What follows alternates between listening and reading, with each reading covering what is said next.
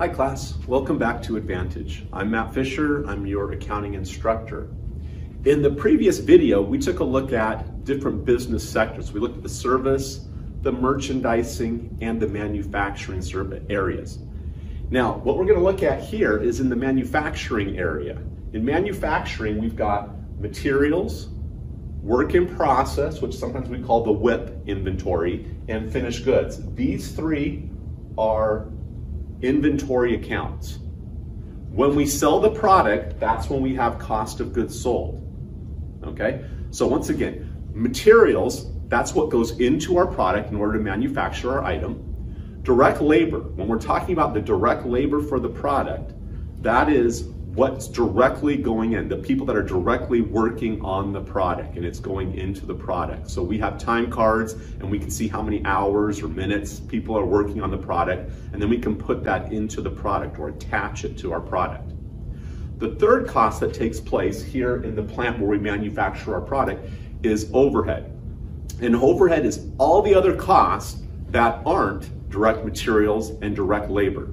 So utilities at the plant, the supervisor's salaries, janitor's salaries, property taxes, depreciation on the manufacturing plant, and depreciation on the equipment. That's all overhead, okay? And overhead has three components. Overhead is made up of indirect materials, indirect labor, and all the other indirect costs. So indirect materials would be like, let's say we have to use some oil or grease for our machinery.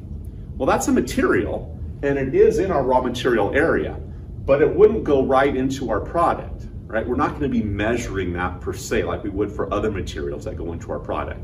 It's being used for the machinery. So instead, it will go down to our overhead account, which I have down here, okay? So now, let's look at some examples here. Let's look at some dollar amounts and how they flow through this process. Once again, we're looking at a manufacturing process. We're manufacturing an item, okay? And we're gonna show the dollar amounts that flow through these inventory accounts and eventually get expensed here. So let me write that on the board.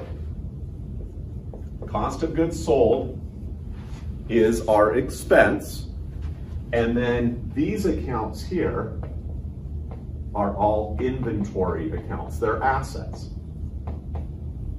The line covers all three of those. All three are inventory accounts.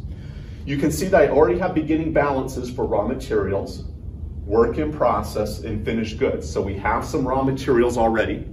We've got some items that are being worked on. Work on process means that we've begun building it, but we haven't finished it. Then once it's finished, those costs will move into finished goods. Now the example that we have in the notes shows like a column approach, all right? I'm gonna do this video though in a T account approach. So these are the debits, these are the credits. And since these are assets, debits will increase this asset and a credit will decrease. Debit increase, the credit will decrease.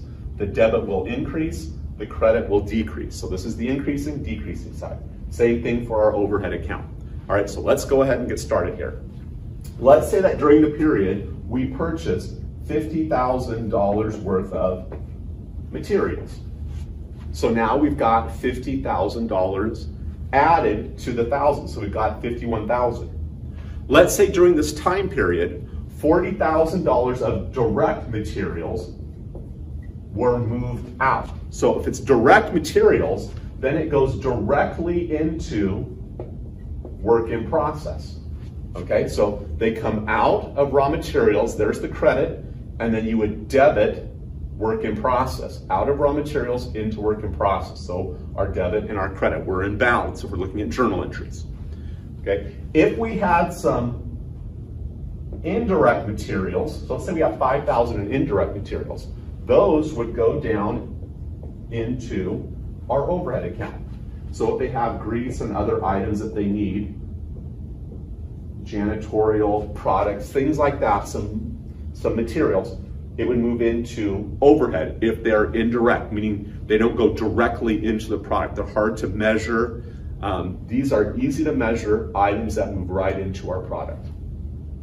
Okay, so work in process now. We've got 40,000 of materials. We started with 8, so we've got 48,000. let's say that our direct labor is 25,000. So I add 25,000 into work in process. So that's labor costs going in. And let's say that we had 30,000 of overhead going into this account, okay? It needs to come out of overhead here and make its way into work in process here, okay? So this is done on an allocated basis. So let's talk about overhead for a second now. In another lecture, we're going to show how this is done.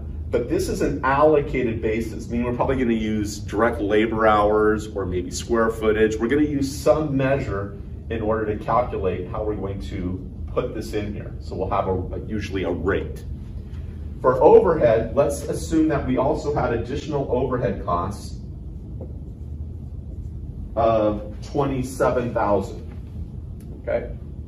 So we had 5,000 of indirect materials. We had another 27,000 that's made up of indirect overhead, such as indirect labor and other indirect costs, okay? So these are actual costs coming in. These are actual items that we purchased or paid for coming in.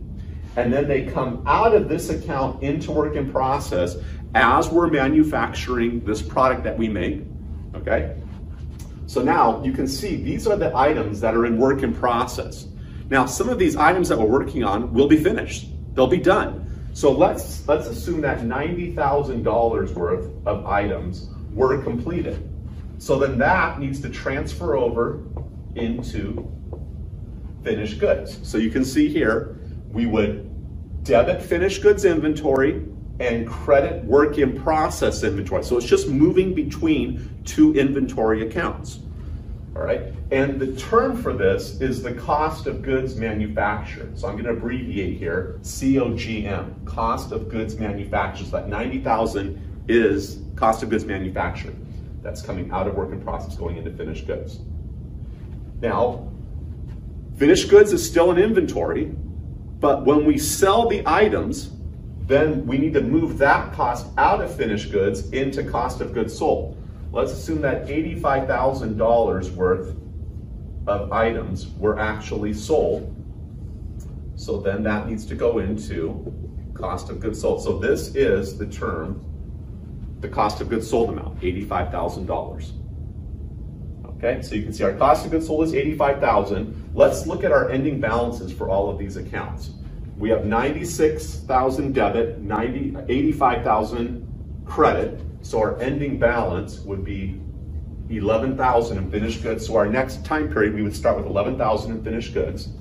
If we add up all of these debits and subtract out this credit, we'll get 13,000 here. So that's our ending balance for work in process. We've got 45,000 here, 51,000 here. So that's 6,000. And then our ending overhead account will have a balance of 2,000. We've got 32 minus 30 gets us 2,000. So there are our ending account balances, and this is how costs move through inventory and eventually get sold. Now remember, this is taking place in the manufacturing plant. These are the product costs. And product costs only are incurred in the manufacturing plant. All the other value chain areas are period costs. These are the product costs. All right, class. I hope this has helped, and I hope to see you in the next video.